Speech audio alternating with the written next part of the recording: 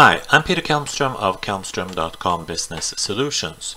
In this demo, I'll show you a quick introduction to the new scripting and automating features of Excel.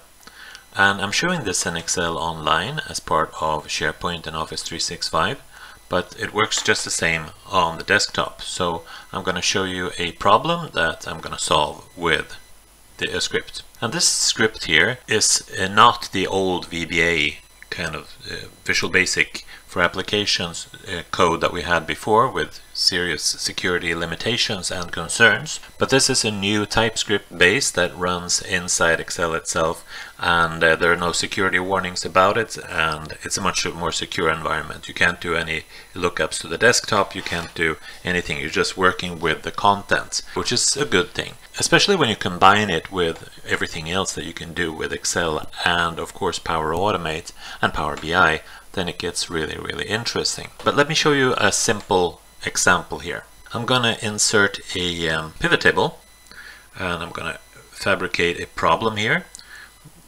which is a real problem that you might have experienced and been grappling with. So as you see here, I have the same data in a pivot table, and I'm going to insert a chart also, just do a pie chart based on that. You see it's the same data there. I have 200 people on support, but if I take that down to 2, you see that's a more reasonable number, but the data does not update here. If I refresh that, then you see it updates. So that's a good thing. That's how it should work. But users will of course forget to update, and they will expect it to update automatically.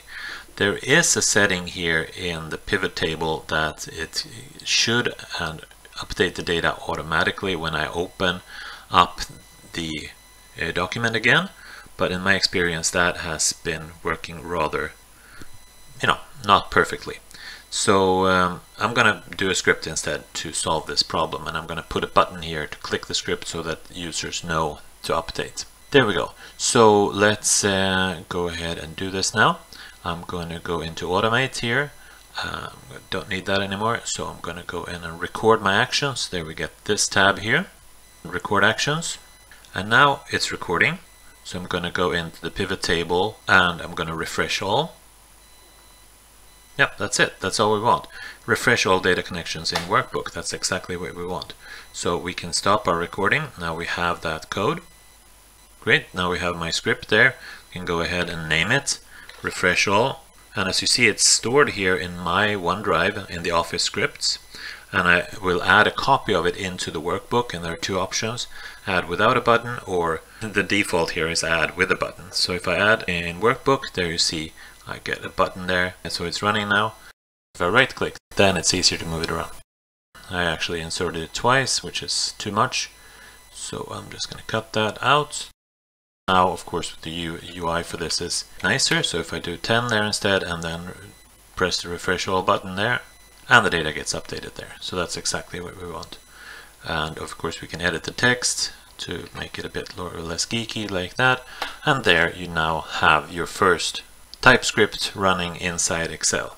And you can just go into the code and see the code that is running here is always called like this, the main function, and then you have the actual action. And this editor is rather nice, and if you have TypeScript knowledge already, you can certainly use that in here.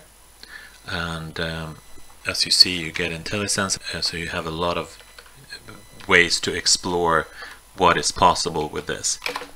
First of all, using the recording, of course, and then also with the IntelliSense. Thank you for watching this demonstration.